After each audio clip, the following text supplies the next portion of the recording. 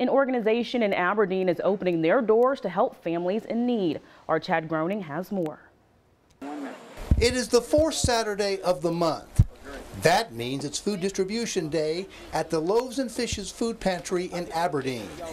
Cars are lined up, and volunteers load them 2 at a time with food and milk. The food pantry provides a variety of canned and packaged non-perishable food, as well as fresh bread, produce, frozen meats, vegetables, and assorted meals and desserts for South Monroe County residents. The facility gets its food donations from the Memphis Food Bank.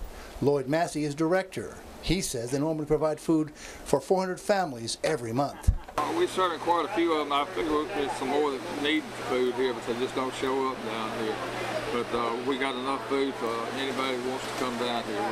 We have the food available. And Massey says the COVID-19 pandemic has not been a real problem. COVID has not hurt us as bad as it has other pantries because our clientele is older. They're around over 65 years of age is our average age of people here.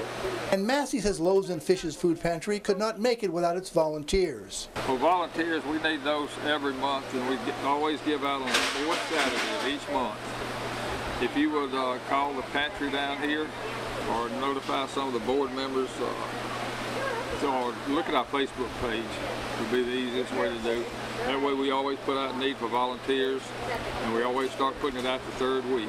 Massey says to qualify for food assistance, you need a Mississippi ID card, Social Security card, and proof that you currently live in South Monroe County. Aberdeen Loaves and Fishes Food Pantry is a 501c3 tax-exempt organization eligible to receive tax-deductible donations. Chad Groening, WCBI News, Aberdeen. And the pantry is located on 200 East Canal Street in Aberdeen.